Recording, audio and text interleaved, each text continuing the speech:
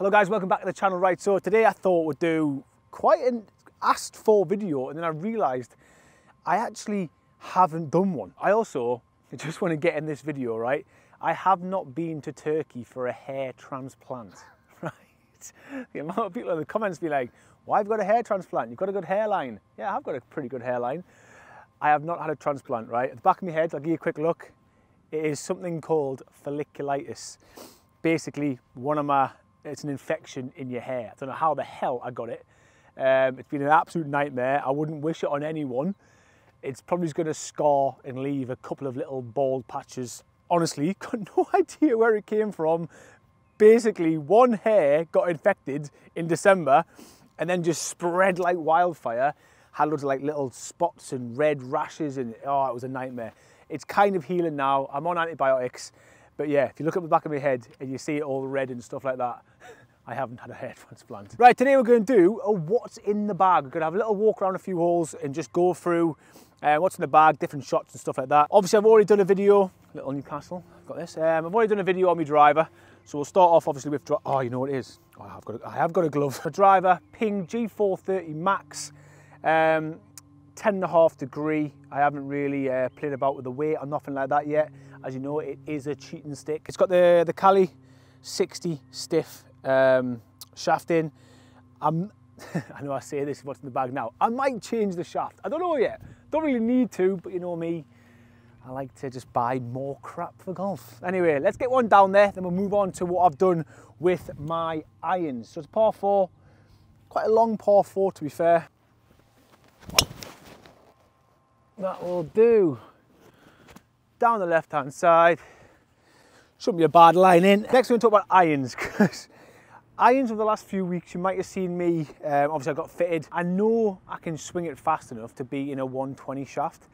I know I can, but for some reason in my head, or something happens where I really struggle on a course. I can hit them in the sim, I just kind of prefer a 105 shaft. So we have changed into the P770s. So I've dropped down from the P7MCs to the P770s, basically because, like I said at the start of the year, P7MCs are really good clubs, but they're the equivalent to what Dan would use on the European Tour. And Dan hits the ball a hell of a lot better than me.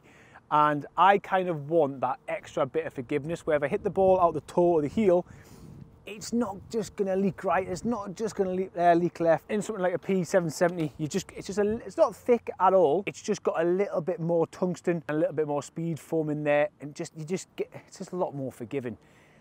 And I don't want to make the game that much harder for myself. And I think I fell in the trap of, oh, I'm getting better, let's get better clubs.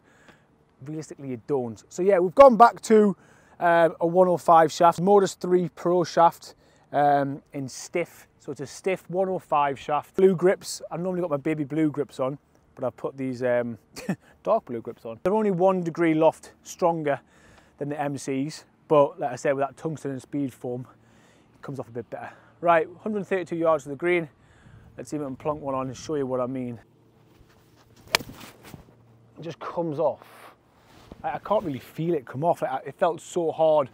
And it's just rolling off the left-hand side of the green. Like I said, if I'd caught that little bit heavy with a P7MC, it might not have got there. So that's the reason. Never ever going to hit this, by the way, but we have got a 3-iron.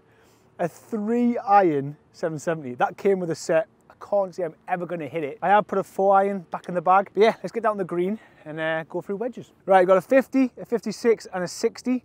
I have absolutely no idea what that F, that D and that D stands for. I do know the number means you get more bounce. So I struggled a bit out of bunkers last year and kind of went for the 12D. There's a little thing on Titleist's website that you can go on and you can fill in, and it kind of recommends what bounce. So I ended up with a 12D again. Must be right though, because look at that, look at the bounce marks there. The wear is exactly on the bounce mark. Sick actually, I've never even noticed that. A 56 is, like I said, my favourite club, a club I use freaking everywhere, and I'll show you that in a second. And a 50, obviously my gap wedge, I use from about 120 in. I don't really use it for chipping, I literally use my 56, which I'll show you now. So yeah, I've got obviously exactly the same. Some people said, I got a message today saying, what shafts you got in your wedges? I've got exactly the same as my irons, the Modus 3 Pros. 105 stiff, and there's them baby blue grips that I love, which will eventually go on these ones as well. See if I can get off this video off to a par. Little grip down, bump and run.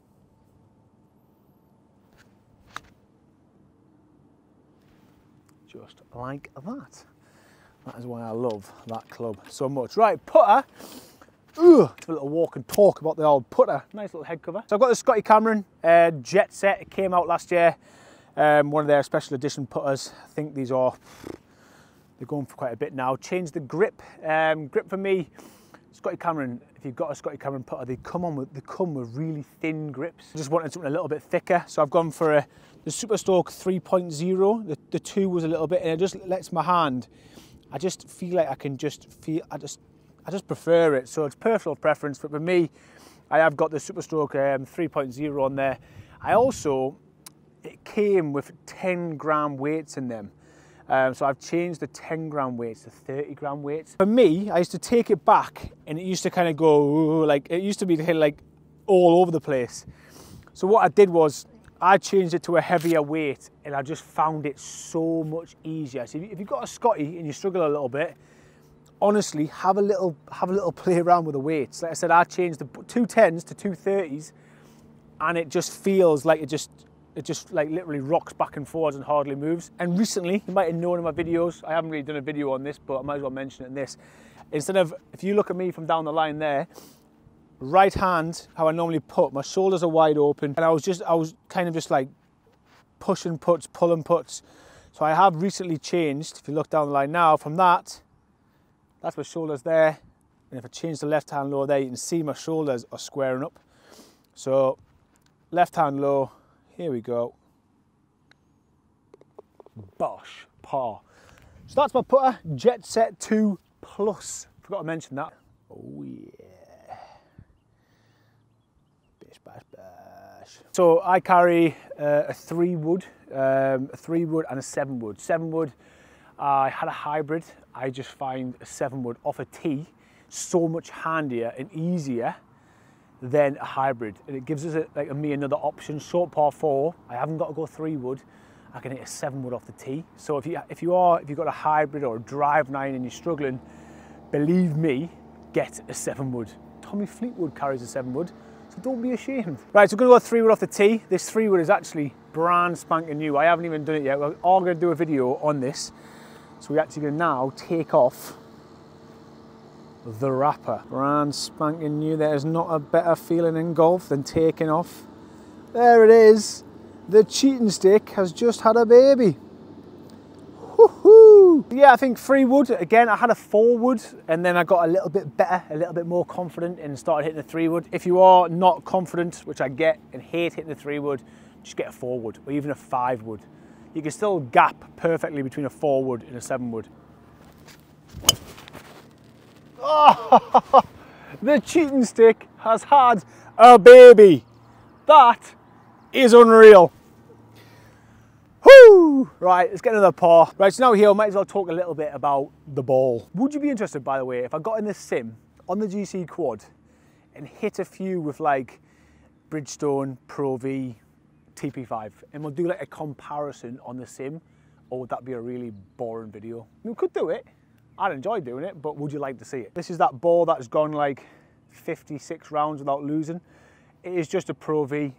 Pro V X, I think it's a bit too hard. I prefer a soft ball. So at the minute, I'm playing around with like a Bridgestone Super Soft Pro Vs, because it's kind of a softer ball.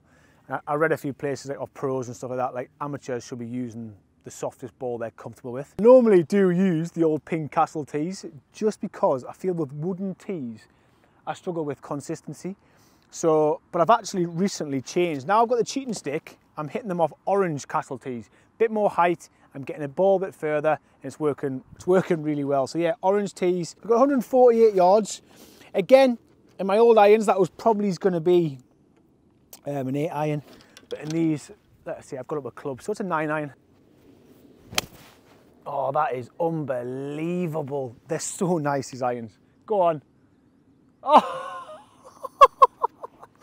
oh, where's my divot? That's why I've changed, make the game that little bit easier. And I actually think we're gonna have a birdie putt. just shows you as well when you've got a 3-wood that you trust. Because my 3-wood was good, I had the TSR 3, but again, it's not the easiest club to hit in the world. I ripped it a couple of times, but off the deck, sometimes I struggled. So I'm excited to get in these new ones, yeah. So now I've actually got a Ping driver, Ping G430 Max driver, 3-wood and 7-wood. D770 irons, Vokey SM9 wedges, jet set putter, ball, Pro V1 Bridgestone. Watch, a lot of people ask about my watch. It is the Garmin Mark Q2. It's a really expensive watch, to be honest with you. You can't get an S62 or something like that, but for me, I just love this. It was a birthday present, but they are about 2 grand. But I wear it pretty much every day anyway. It didn't move whatsoever. Right, for me, the sun, and eventually getting some good weather, and the golf courses are really starting to take shape now. Hopefully, it's a good 8 months until we see anything like them frickin' mats we've been hitting off all winter. Oh, I hate them. But yeah, thanks for watching. That's what's in the bag, 2023. No doubt it'll change. I'll try and keep you updated as much as possible. But yeah, anything in the bag that I missed or you want me to dive more into, let me know. But yeah, see you soon and enjoy the spring.